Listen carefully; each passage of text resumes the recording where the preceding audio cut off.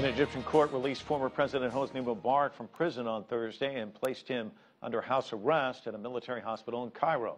The move has prompted fears that it could further stoke tensions in a country already rocked by violence. The 85-year-old ousted leader still faces a retrial on charges stemming from the killing of protesters in 2011, and if found guilty, he could be put back behind bars. CCTV's Adel Al-Marouki is in Egypt and has local reaction to the news.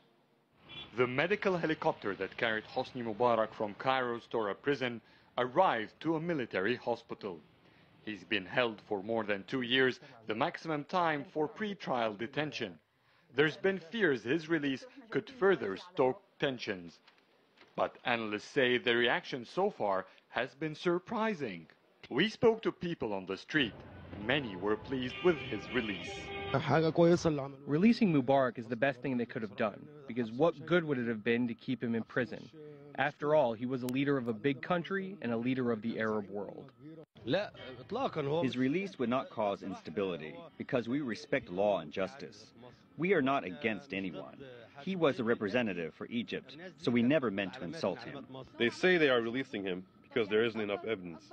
The biggest evidence that was there is the ignorance and poverty we were living under. Due to the current state of emergency and curfew, the interim prime minister has ordered that Mubarak be kept under house arrest. But that could be lifted once the emergency law is over. Mubarak will only be allowed out to attend his trial or when the house arrest is over. But in either case, the prosecutor general has prohibited him from leaving Egypt. Adel Al-Marouki, CCTV, Cairo.